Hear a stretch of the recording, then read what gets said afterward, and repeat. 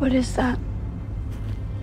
Spoiler alert! There's a crucial question regarding the Acolyte's new Sith to be posed. This new dark side user was revealed in the Acolyte episode 5, where it was also hinted that he is not your typical Sith Lord. The person who trained him, though, is probably going to be just as significant. May's master is revealed to be the traitor she knew as Khmer in episode 5 of the Acolyte. This Sith without a name, who is simply known as the Stranger in marketing. You really didn't know this me.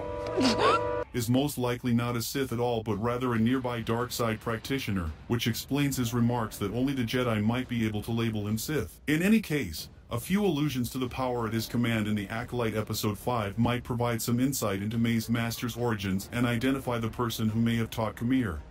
Your master wants What kind you of to... deal did you make with him? Welcome to Movie Spy.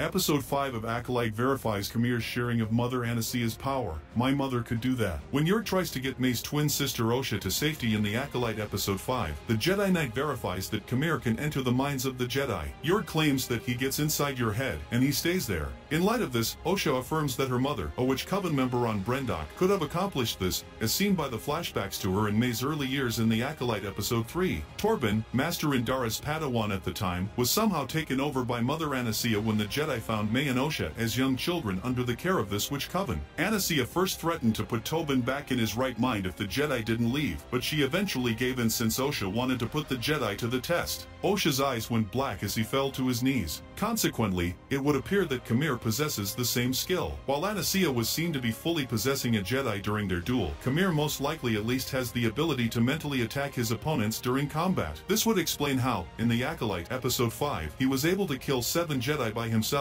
Only May, Osha, and Master Soul were still alive at the end of the episode. Who trained the stranger Khmer? It looks like Mother Anastaea or Kirill. Considering this common capability, it begs the question of who may have trained Khmer. In Star Wars mythology, the Sith have frequently employed the dark side to control and pervert people's minds. This is true both in the canon and in legends. But Osha's link between her mother and Khmer in relation to this particular form of mind control cannot be coincidental. The possibility that Mother Anastaea survived Brendok's Witch Coven's destruction, which hasn't been fully explored in the Acolyte since its 6th episode, is undoubtedly being hinted at. If so, Anastaea might have been the one to instruct Khmer in the ways of the evil side, and Khmer then might have been the one to teach May to be his new Acolyte. Given that Mother Kirill was the mother of May and Osha and carried them while Anastaea was made fun of for using the Force to affect their conception, it is also plausible that she is Khmer's mentor. Is Osha's future doomed to be a new Acolyte because of Khmer's dark side power? In any case, May disguising herself as Osha to depart with Master Soul marked the conclusion of the Acolyte episode 5. In contrast, Osha was recovered by Khmer after being left asleep on Kofar.